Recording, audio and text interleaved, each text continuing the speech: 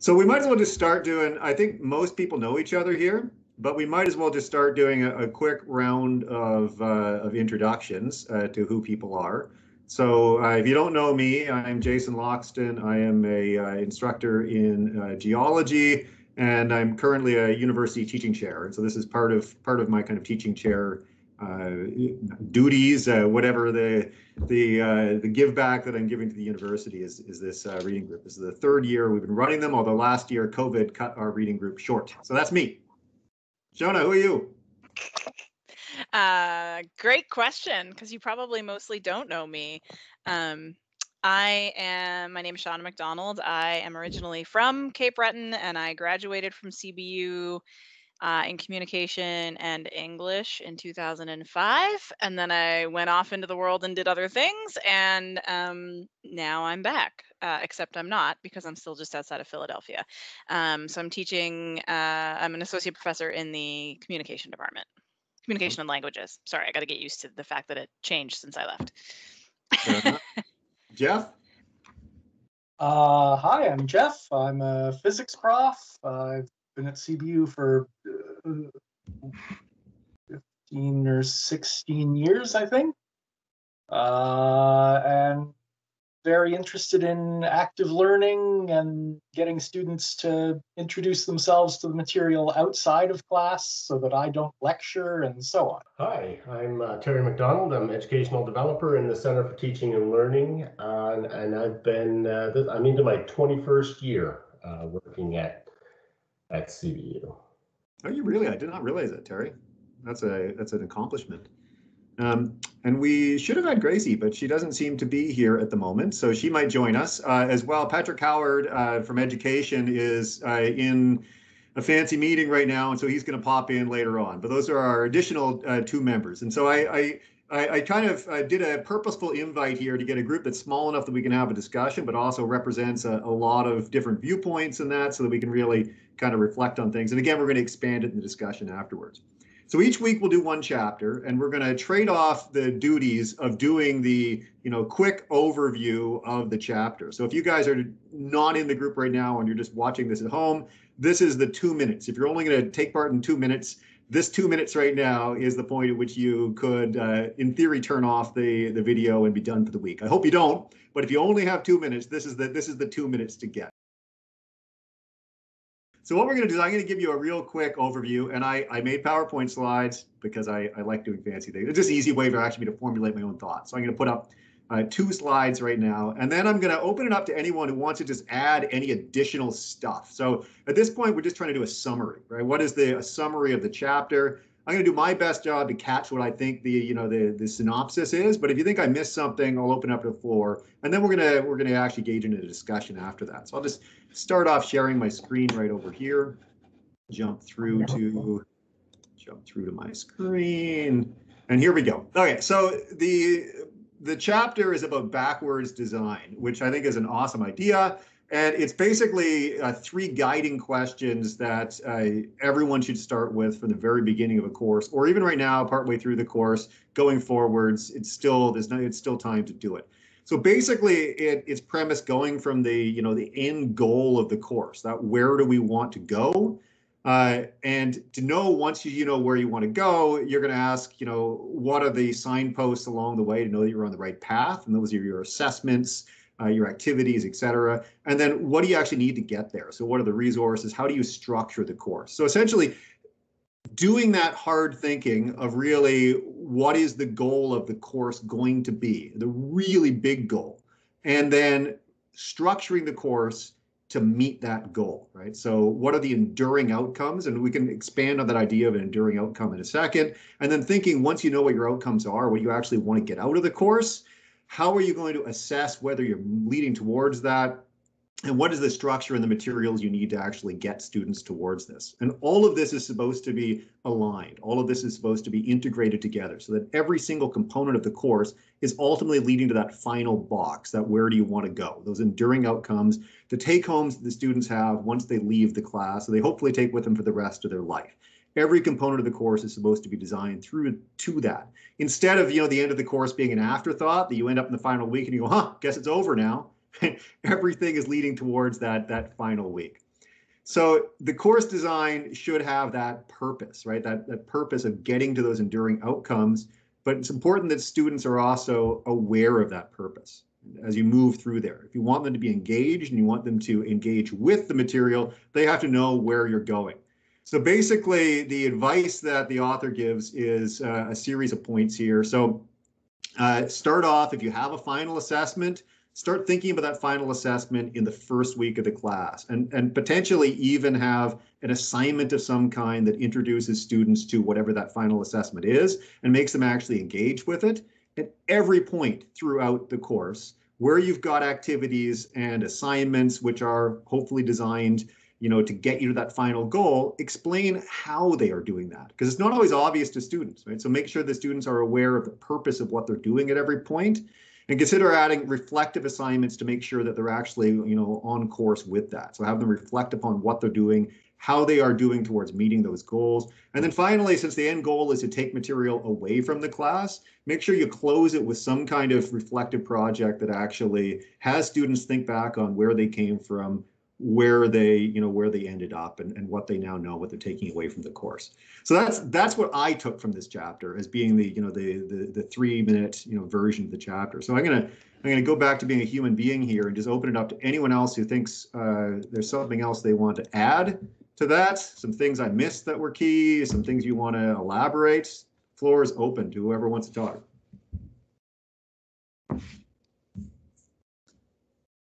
Jeff's making moves around there. Geoff, it's yours, man. Go for it. I don't know. I mean, it's to me,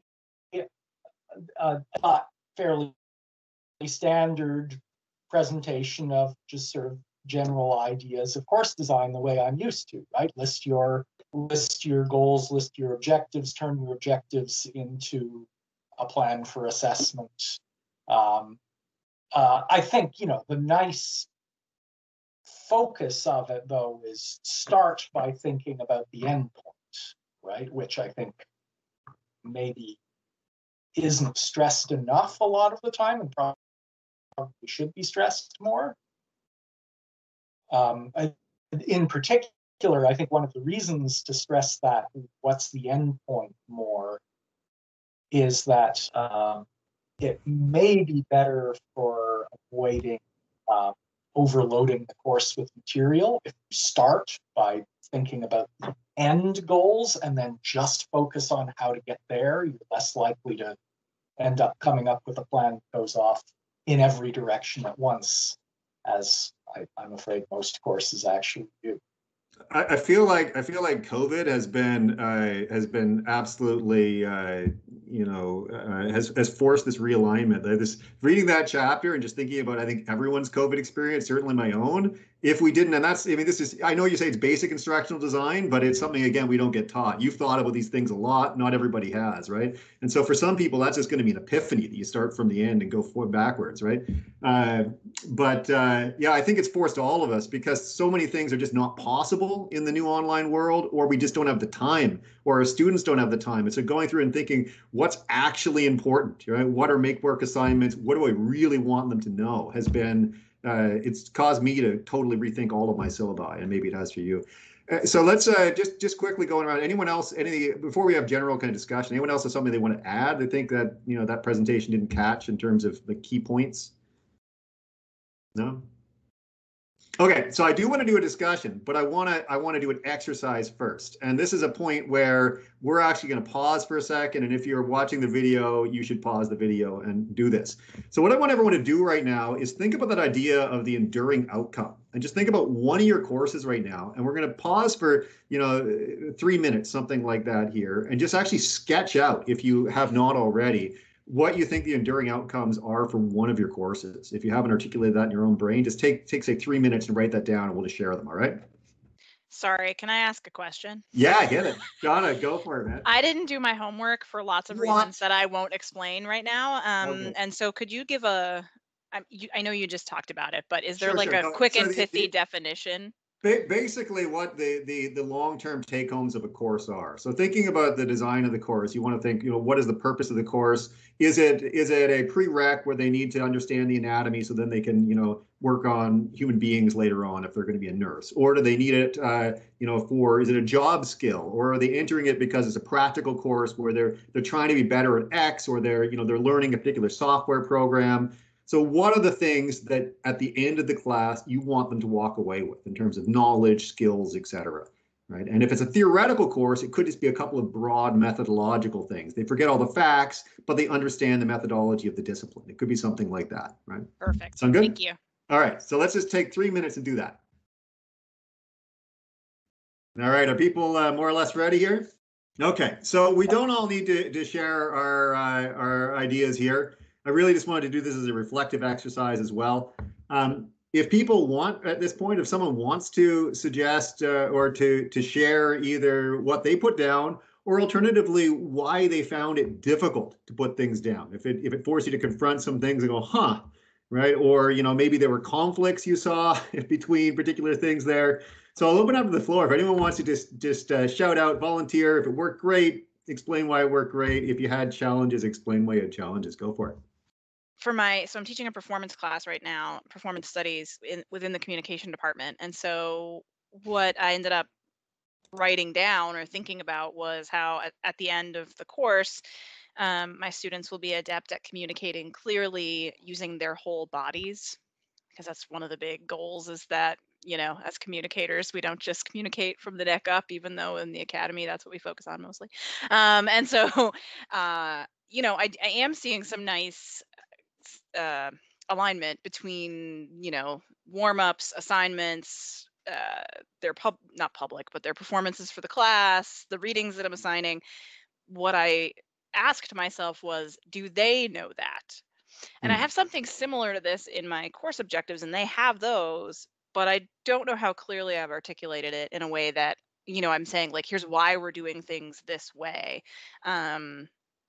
Which probably would be useful, given that I genuinely ask them to do some pretty strange things over Zoom, like, like getting up and moving around and, making funny noises if they can, and all kinds of things to get them into the practice of using more of our repertoire. So anyway, that's definitely something I'm taking away, is how can I make it more transparent and more intentional, not just for me, but for them. Yeah, absolutely. Geoff, are your video is on? Sure. Yeah, I mean, and this is something I've been thinking of for some years. There's been a sort of steady drift in what I conceive of as the main point of my courses, especially my first year courses. So, I mean, these are introductory physics courses. And certainly if you asked me 15 years ago, what the main takeaways were, I would say, second law, conservation of energy, etc. These days, if you ask me that, I'm unlikely to say those things. In fact, these days, the main point of the course, although I haven't rewritten the course goals that I give the students yet, but I need to, is nothing to do with physics. I want them to practice independent learning, practice reflecting on their learning, and so on, and take that into the rest of their courses. So it's more about, although the physics is the grist for the mill. Sure. Right. You want to get them to learn and practice learning. Well, they need something to practice learning on, and so why not physics, right? But for me these days, the physics actually isn't the point of the course. So yeah, if I had to list those objectives now, I think they would be much more to do with independent learning, work habits, reflection, right? Learning to reflect on their learning and figure out what they do and don't understand. Terry? I think that's a great example what Geoff is talking about there, in terms of where he was and where he is now with the course. And I think a lot of faculty might have difficulty in really determining what is it that my course does, right? But to start this process, and that wasn't really talked about a whole lot in this first chapter. It was just really the focus was on the reverse engineering your course. But that could be, I think, a stumbling block for some. And I think that's why you're asking us to do this this activity, to realize that it's not always super simple unless you've been doing it for a few years, like Geoff has, to determine what is it that this course does. And there's course design, what we're talking about here, but then that in a broader context, there's program design, and not just the program that the course specifically belongs to, but what role does the course play within the university, right? So I think that, and Geoff's getting to that in terms of people who are taking introductory physics courses are coming, they're part of many different, usually part of many different programs. And so that's an important starting place to really sit down, get down to brass tacks. What is it that this course does, and what role does it play? What do students walk away with? And I think if people are struggling with that, it's talking to colleagues, talking to their chair, talking to other people who are teaching similar courses or similar courses that do similar things in terms of if you're teaching service courses. So I think that would be something I would hope people would look at if they were to struggle with this.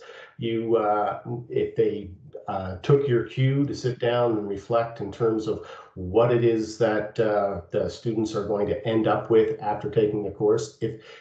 If they didn't feel satisfied with what they came up with, they could talk to colleagues, they could come to office hours at CTL and just hash it out. And that doesn't need to be the final. They don't have to do it all on their own. It could be something that's their starting point, and then it's seeking input from others to really make sure that they're starting off on the right foot there. And once that's secure, working backwards to make sure that the students have everything they need to get to that final outcome. I think that's a good point. That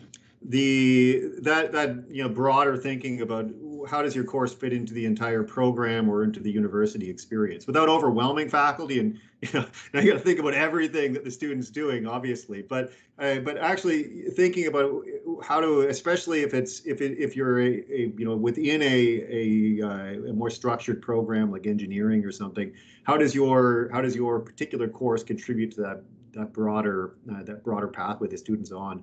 I know in geology we've started doing this in terms of thinking about things like communicating diversity within the discipline.